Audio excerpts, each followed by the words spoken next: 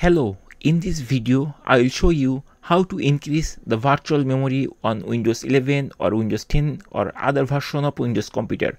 Increasing virtual memory on Windows 11 or Windows 10 can help improve system performance, especially if we are running memory intensive application. So let's see how we can do this thing. At first we need to open the system properties. We can click the start menu and then from here we can start typing settings, and once we are there we just need to click the settings. Once you click settings, the settings related information will be appeared, and left side there will be couple of menus and right side we will see the details. From here one of the option is system. We just need to click system and then we have to scroll from this list. We have to go down at the bottom.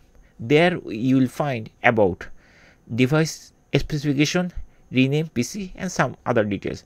Just click here to open this thing and you will find the device related information is there, like what is the current installed RAM. This is 8 GB of RAM right now and 7.43 GB is usable. So this is the physical RAM of this computer currently has. So to increase the virtual memory we just need to click on advanced system settings, and once we click advanced system settings, this type of window will be appeared. System properties, right? This is the name of this window, is system properties. From here we need to click the advanced, and under advanced we will see performance and there is a settings tab or settings button. We just need to click here and the setting related information will be appeared here, and here we will see another tab, list of tab, right? Visual effects, advanced and so other on. We have to click advanced. Now here we will see processor scheduling, this one, and virtual memory. So this is the location where we need to change the virtual memory. Right now it is showing 1856 megabyte. We need to change it. To change this thing we just need to click this change button and then it will bring this type of window. From here at first we need to uncheck this thing and everything will be visible. Now we need to set the memory size. We need to choose custom size and there will be two fields. One is initial size, another is maximum size. That means this is the lower limit and this is the maximum limit. So right now we have 8 GB of RAM. So let's do a quick math. So that means minimum RAM and maximum RAM. The minimum RAM should be 1.5 times of the current RAM and the maximum should be 3 times. That means 3x, or this one will be 15x. So based on 1.5x and 3x we need to set that memory. Now let's check how much is 1 GB. So 1 GB equal to 1024 megabyte, right? And then we have 8 GB of RAM, right? We already saw.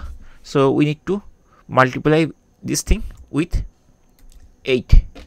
So this is the RAM we have right now, right? So we can put a equal sign so that it will calculate the total. Right now we have this much RAM, so it should be 1.5x time, right? So we can multiply this thing times 1.5, right? 1.5. So this will be the minimum RAM. Similar way we can also calculate the maximum RAM. So I'm going to copy the entire thing here, but here it should be 3 times, right? So instead of 1.5 I'm going to multiply by 3 and this should be the maximum RAM. So I'm going to copy this value 12288 and here I'm going to set 12288. So this is the upper limit, right? Or minimum value, not upper limit, minimum value 12288, 12288, and the maximum value is 24576, 24576. This value is 1.5 times higher compared to our physical RAM, and this one is 3 times higher based on our physical RAM. And once we change this thing, we need to press the OK button. And here it is showing the changes you made require you to restart your computer before they can take effect. So I'm going to press OK button and then apply, and then press OK button, and finally press the OK button. Then you can close this window, and it will ask you must restart your computer to apply these changes. So you need to restart now or restart later, you can choose.